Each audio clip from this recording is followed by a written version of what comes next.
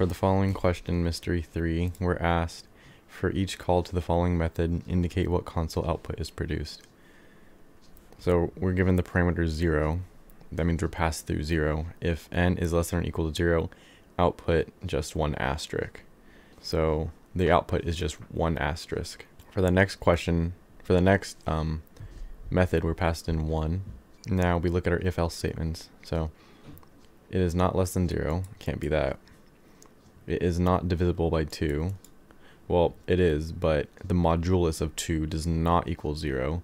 The modulus of 1 is not 0, since it is an odd number. So we have to look at the else statement. And we have a bracket. We have a recursion and another bracket. So first we're going to print out our first bracket. We are going to go into our mystery 3. Our n value is 1. We have to pass this back up to the method, and we have to do n1 minus 1, and that's going to be 0. So now we can look at our if statement. Since n is less than or equal to 0, we are going to use this.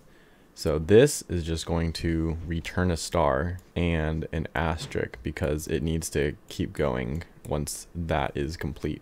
The next method, we're given 2. We can put this into our else if statement since the modulus of 2 is 0, since it is an even number. Our n value is 2, so we're going to have a 2 here. Passing it up to the parameter, we have to do 2 minus 1, which will be 1. We're given a 1, and that is not less than or equal to 0. It is not divisible. It is the modulus of 2 of it is not equal to 0, so that means it has to be in our else statement. Going into our else statement, we see that we have these brackets. What's going to end up happening is we have our n, which is 1. So we're going to have a 1 here. We're going to pass it to the method because of recursion, and we are just going to get a 0. Since 0 is our if statement right here, we're just going to go into that. Now we need to start from our base case, which is 0, and go back.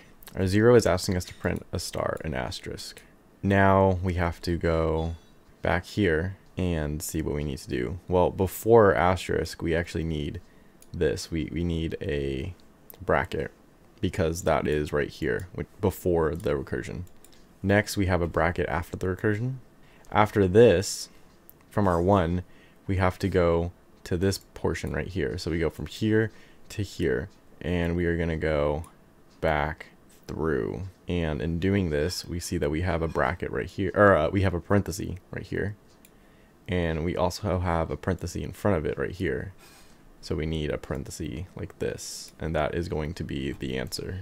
For this next part, we're given 4 as our parameter. And if we look in our statements, we have it being the modulus of 2. Since it is like this, we have our parenthesis in the front.